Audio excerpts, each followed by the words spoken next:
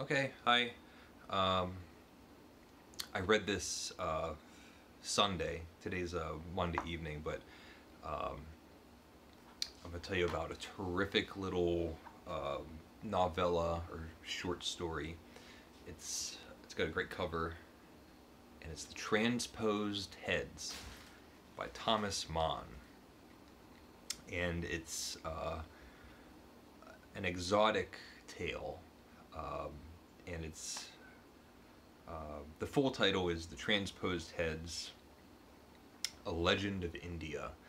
And just in the translation that I have anyway, it really I get a sense that Thomas Mann was trying to write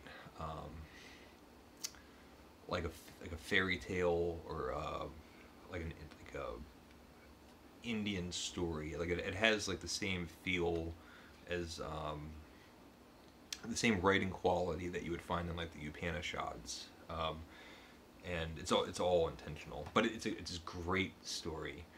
It's these two friends. They have Indian names that I can't easily pronounce. It's Nanda, and I can't remember the other guy's name. Samsara, I don't know. But it's two friends, and the beginning of it, they have these like metaphysical arguments, discussions. They have different viewpoints on like metaphysics, and it's at least like a little confusing to me, which I thought like kind of added to the story. Like the whole book is so mystical, strange. But they had these, just conversations, philosophical conversations. They're out in the woods, and they at some point there's like a beautiful girl that's bathing in the water, and she unbeknownst to her, she's not alone. So these two are like in the woods, and they're just like peeping toms. They're watching her when they shouldn't be watching her, and they talk about that.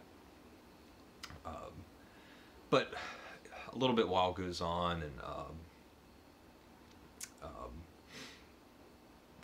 it's this great like love triangle story. So one of them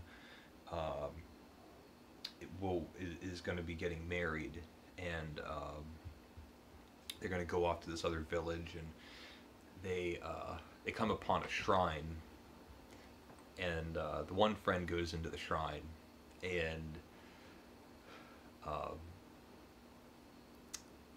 I won't really. While he's in there in this shrine, he decides to decapitate himself.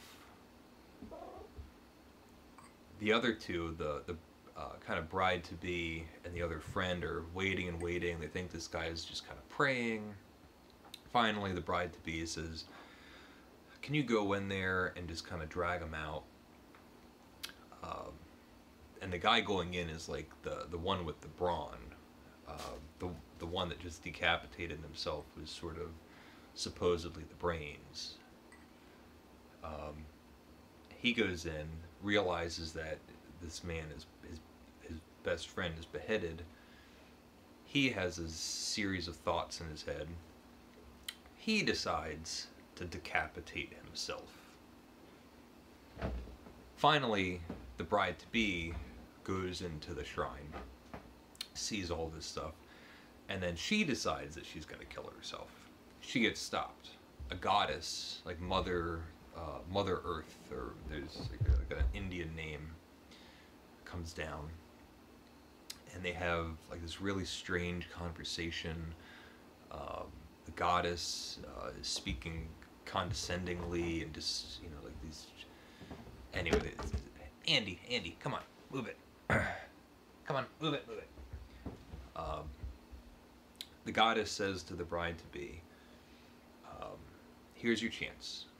go back in, place the head back on to the body, and don't do it too quickly, because you have to allow time for all of the blood that's pooling all over the floors to get sucked back up into the body.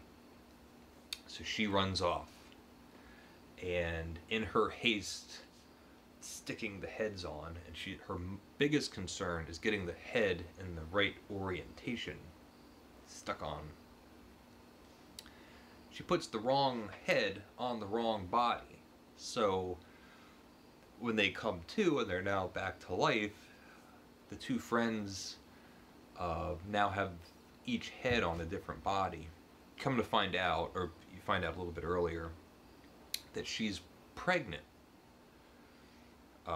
So the one friend had impregnated her, and now they start having these discussions of, like, is it the heads, you know, the guy, like, is the head the father of the baby, or is the body with a different head, different person's head, is that body now the father of the baby?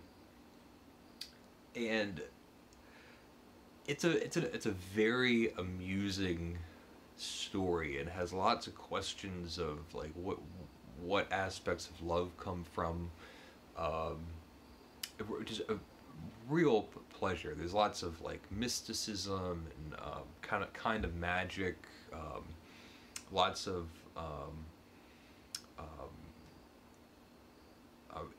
religious Indian discussion, and there's sort of a conclusion. Like, it goes on and things happen, but everything about it is so great. Thomas Mann, I think, this is sort of like a non-representant.